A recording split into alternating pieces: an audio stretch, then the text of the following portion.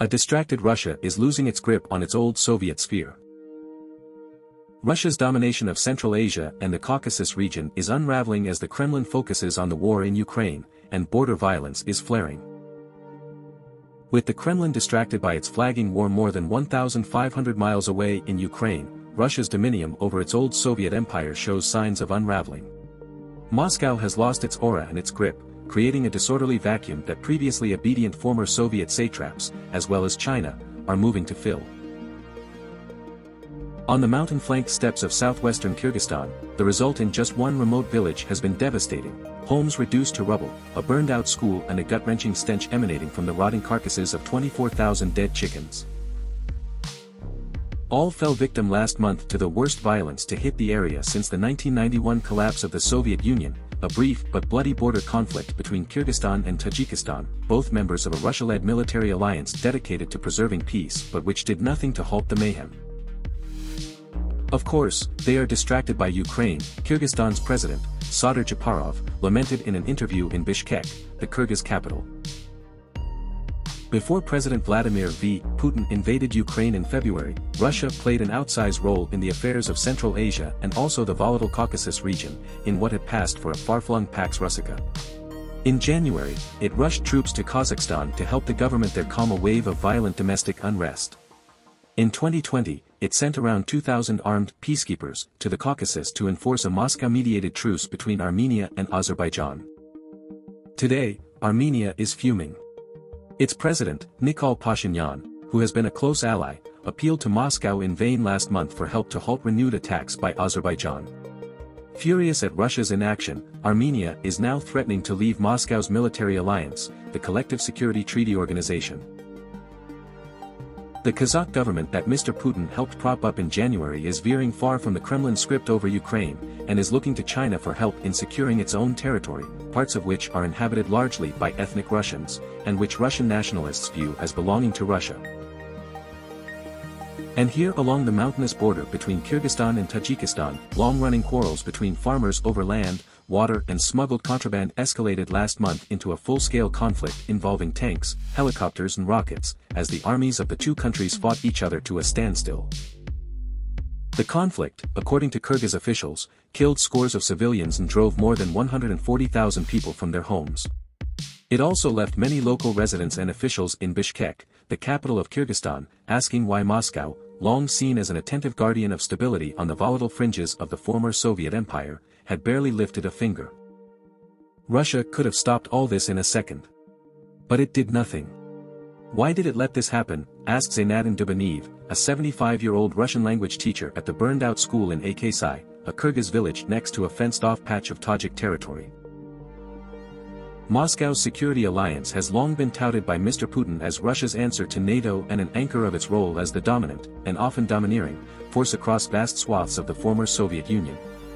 But now the bloc is barely functioning. 5 of its 6 members, Armenia, Belarus, Russia, Tajikistan and Kyrgyzstan, have been involved in wars this year, while the 6th, Kazakhstan, has seen violent internal strife. In response, China is newly asserting itself, while the United States also sees an opening, pressing Kyrgyzstan to sign a new bilateral cooperation agreement. It would replace one scrapped in 2014 after Russian pressure forced the closure of an American air base outside Bishkek that had been set up to fuel warplanes flying over Afghanistan. Until Ukraine, China and Russia were not interested in open competition in Central Asia, said Asıl Dolakeldeva, a senior lecturer at the OSCE Academy in Bishkek, a center for postgraduate studies focused on security issues. There was a tacit division of labor, security for Russia, economics for China. But Russia is not doing its job anymore. It has shown that it is unable, or unwilling, to protect the region. Russia still has tremendous leverage in Central Asia. Its biggest foreign military base is in Tajikistan, and it has a small air base in Kyrgyzstan, a poor, remote country that remains heavily dependent on Russian energy supplies and remittances from more than 1 million Kyrgyz migrant workers in Russia. Mr. Japarov, the Kyrgyz president, aware of his country's vulnerability, has stalled on signing the new agreement with the United States. Doing that would be perceived in Moscow as a stab in the back, and they would be right, he said. Russia is obviously focused on other things right now, not Central Asia, but the moment it wants to lay down the law, it just has to hint that it will make life difficult for migrant workers in Russia, said Peter Leonard, Central Asia editor for EurasiaNet, a media outlet that reports on the region. But the recent border war between Kyrgyzstan and Tajikistan unsettled long-standing assumptions about Russian power. It erupted just as Mr. Putin was in neighboring Uzbekistan for a summit meeting of a Chinese-sponsored regional grouping, the Shanghai Cooperation Organization, which was attended by President Xi Jinping of China, as well as leaders of India, Turkey, Azerbaijan and 4 Central Asian countries. Overshadowed by the Chinese leader, Mr. Putin endured a series of humiliating protocol snafus that left him waiting awkwardly in front of the cameras as other leaders, including Mr. Japarov of Kyrgyzstan, showed up late to meet him. This was of course not deliberate, Mr. Japarov said. No slight was intended.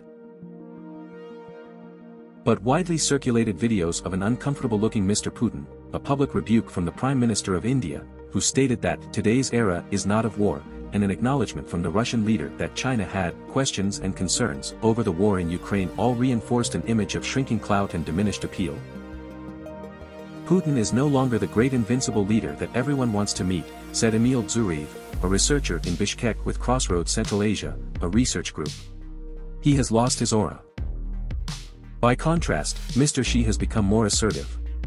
On a visit to Kazakhstan last month, he pledged to resolutely support Kazakhstan in the defense of its independence, sovereignty, and territorial integrity, a remark widely interpreted as a warning to Moscow not to try anything.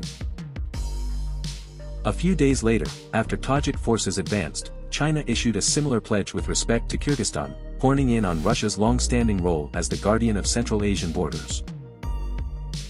China also delivered another affront during the summit meeting by signing an agreement with Kyrgyzstan and Uzbekistan that fixed the route of a proposed new railway line to get Chinese exports to Europe by land without going through Russia. The massive project, which is expected to cost more than $4 billion and still faces immense obstacles, had long been on hold, largely because China already had rail links to Europe through Kazakhstan and Russia, and did not want to risk Moscow's wrath by building an alternative that would break its chokehold on land transport across Eurasia. Mr. Japarov, a nationalist politician who has often spoken of the need to strengthen his country's sovereignty, said he had not asked Russia for permission to build the railway line and had not been told not to. He added, "Even if they tell me not to, we will, God willing, still build it." Mr. Japarov complained that when the border fighting erupted with Tajikistan, Russia's military alliance did nothing at all, adding that the Russians are taking care of so many problems of their own.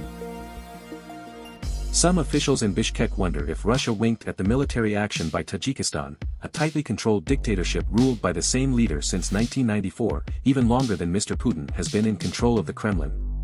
Kyrgyzstan, by contrast, is considered the only Central Asian country with a modicum of real democracy and a relatively free press.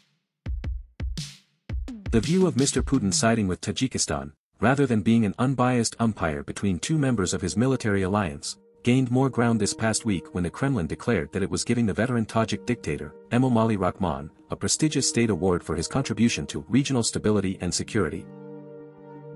Kyrgyzstan's foreign ministry said the award, announced by Moscow while the blood of innocent victims has not yet cooled on Kyrgyz soil, had caused bewilderment. In Batken, the southwestern region of Kyrgyzstan where the border fighting broke out, the rolling steppes, studded with rocky outcrops, sustain a jumble of rival ethnic groups, impoverished farmers and herders who, armed with farm implements, have for decades skirmished sporadically in what they called the shovel wars. But last month this fight quickly became a real war, with shells even landing in the regional capital, Batken city, scores of miles from the disputed border. Particularly gruesome is the scene in the village of Akasai, where the cages of a large farm are now filled with thousands of dead chickens that apparently died from suffocation when their brick-and-mud coop was set on fire.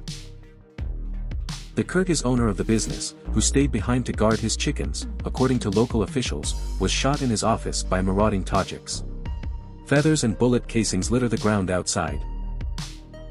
The perverse aspect of this is that both sides are members of the same military alliance of which Russia is in charge, said Mr. Leonard, the EurasiaNet editor. The days when Russia dictated these countries' military posture has clearly gone out the window. The head of the district administration, Jorobiv Imamalevich, said he was dismayed. Russia was silent. It is busy in Ukraine and is not paying attention, he said. It is just not here anymore.